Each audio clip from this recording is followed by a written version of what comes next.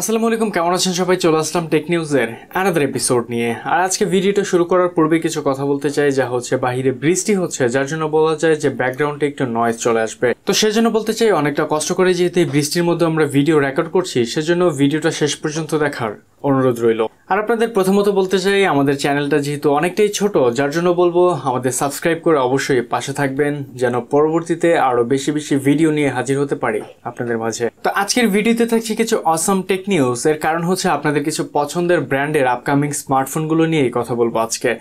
তো ইন্ট্রো বড় না করে সাথে আছে আমি Sovan. So let's begin the show.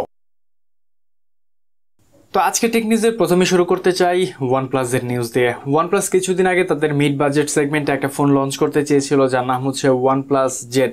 তবে ওয়ানপ্লাস রিসেন্টলি তাদের আরেকটা স্মার্টফোনের নিউজ লিক করলো, যা হচ্ছে ওয়ানপ্লাস নর্ড নামে। আর এই স্মার্টফোনটি রিলিজের আগেই নিঃসন্দেহে বলা যায় ওয়ানপ্লাসের এই ফোনটি ব্যাপক সাড়া ফেলতে যাচ্ছে। এর অন্যতম কারণ হচ্ছে এই ফোনটির প্রাইসিং ধরা হয়েছে $330 এবং একই সাথে এই স্মার্টফোনটির স্পেসিফিকেশন অনেকটাই বেটার, যার জন্য নিঃসন্দেহে বলা যায় এটা ব্যাপক সাড়া ফেলবে। কারণ এর ডিসপ্লেতে ইউজ করা হয়েছে 6.53 ইঞ্চির একটি অ্যামোলেড ডিসপ্লে। সাথে এটা কি 5G ভেরিয়েন্ট সেটা এখনো ওয়ানপ্লাস ক্লিয়ার করেনি। তারপরে এতে ইউজ করা হচ্ছে স্ন্যাপড্রাগনের 765G'র একটি প্রসেসর, যা হচ্ছে 7 ন্যানোমিটার আর্কিটেকচার একটি বিল, এবং এটি পাওয়া যাবে একটি ভেরিয়েন্টেই, মানে হচ্ছে 6GB র্যামের সাথে 128GB স্টোরেজ। ফোনটিতে থাকবে কোয়াড ক্যামেরা সেটআপ, যার প্রাইমারিতে থাকবে 64 মেগাপিক্সেলের এবং সেলফি থাকবে 5 হোলের, এবং এতে থাকবে ডুয়েল 5 হোল। তার সেলফি ক্যামেরার মেইন হিসাবে থাকবে 32 মেগাপিক্সেলের এবং সেকেন্ডারি থাকবে 8 মেগাপিক্সেলের। এবং ফোনটির লুক এবং বিল কোয়ালিটি বলা যায় ওয়ানপ্লাসের প্রিভিয়াস ফোনগুলো থেকে অনেকটাই পরিবর্তন আনা হয়েছে এর মাঝে। মানে কালার ভেরিয়েন্ট অনেকটা ঠিকঠাক, এবং হচ্ছে সাইড ফ্রেমটা মেটালের থাকবে, পিছনে গ্লাস থাকবে, কিন্তু এর পেছনের ডিজাইনটা একটু চেঞ্জ আনা হয়েছে। তো সবকিছু ঠিকঠাক থাকলেই ওয়ানপ্লাস এই মাসের মানে জুলাইয়ের হচ্ছে লাস্টের দিকে এটা রিলিজ করার একটা সম্ভাবনা রয়েছে। তো দেখা যাক লাস্টলি ওয়ানপ্লাস এই ফোনটা কবে নাগাদ লঞ্চ করে। তো আমাদের সেকেন্ড নিউজ থাকছে অপোর তরফ থেকে। অপো এই স্মার্টফোনের ব্র্যান্ডটি আমার কাছে তেমন একটা পছন্দের না, তারপরে অপোর রেনো সিরিজটা যা হচ্ছে ওয়ার্ল্ড ওয়াইড ব্যাপী অনেকটাই জনপ্রিয়তা পেয়েছে। তো এই অপো রেনো সিরিজের দুইটা ফোন লঞ্চ করতে যাচ্ছে অপো, যা হচ্ছে রেনো 4 এবং রেনো 4 প্রো নামে। তো এই অপো রেনো 4 প্রো এই স্মার্টফোনটি মিড বাজেট সেগমেন্টে খুবই হাই একটা ফোন হতে যাচ্ছে, কারণ এতে ইউজ করা হয়েছে কোয়ালকম স্ন্যাপড্রাগন 765G'র একটি প্রসেসর, যা হচ্ছে 5G ভেরিয়েন্টে অ্যাভেলেবল হবে।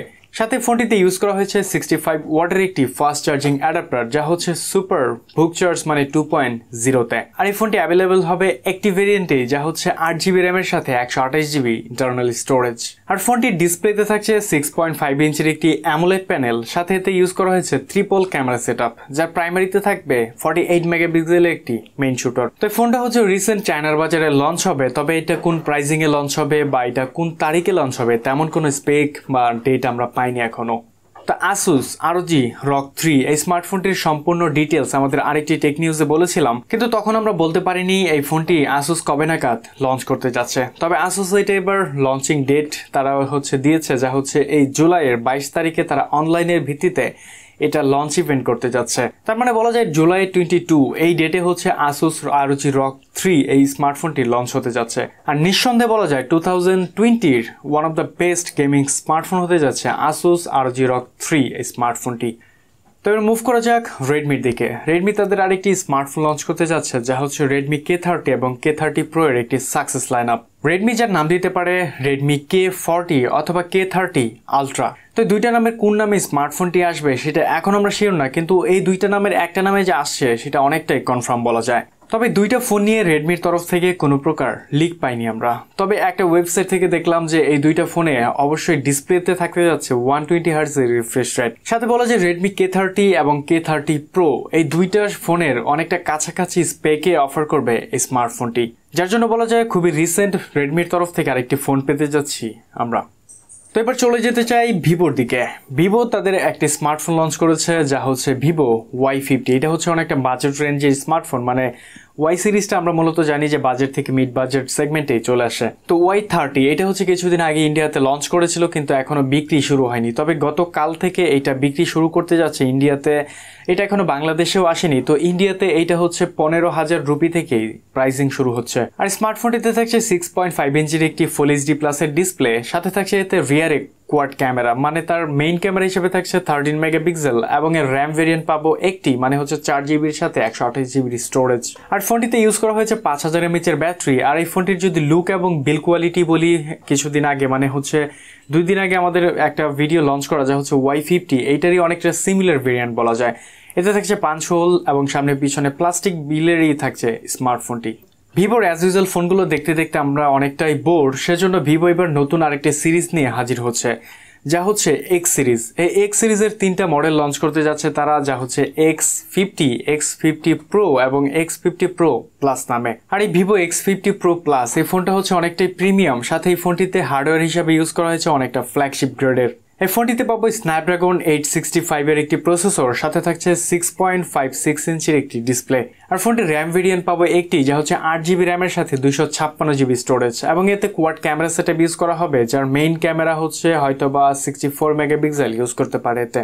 সাথে ফোনটির ব্যাটারিতে থাকছে 4315 mAh এর ব্যাটারি, যাকে চার্জ করতে থাকবে 18 ওয়াটের একটি ফাস্ট চার্জিং অ্যাডাপ্টার। এবং ভিভো X50 Pro এই ফোনটা হচ্ছে X50 Pro Plus এর মতো অনেকটাই সিমিলারই বলা যায়, শুধুমাত্র এর প্রসেসরে চেঞ্জ থাকছে, যেখানে ইউজ করা হয়েছে স্ন্যাপড্রাগনের 765G একটি প্রসেসর, সাথে হচ্ছে এতে কোয়াড ক্যামেরা সেটআপ থাকবে এবং এর র্যাম ভেরিয়েন্টও পাওয়া যাবে 8 জিবি র্যামের সাথে 128 জিবি স্টোরেজ।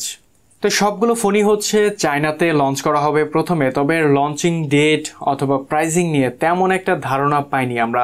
তবে এর যদি কোনো ইনফরমেশন পাই তো অবশ্যই আমরা জানিয়ে দেওয়ার চেষ্টা করব।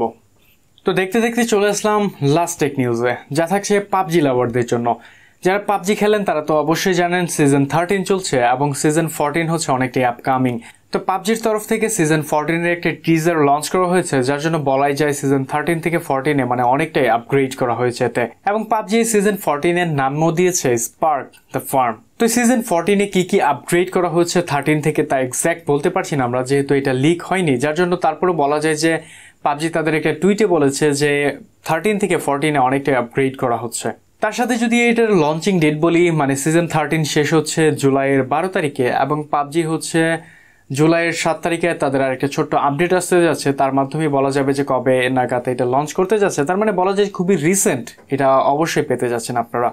সো ফাইনালি এই ছিল আমাদের টেক নিউজের আজকের এপিসোডে।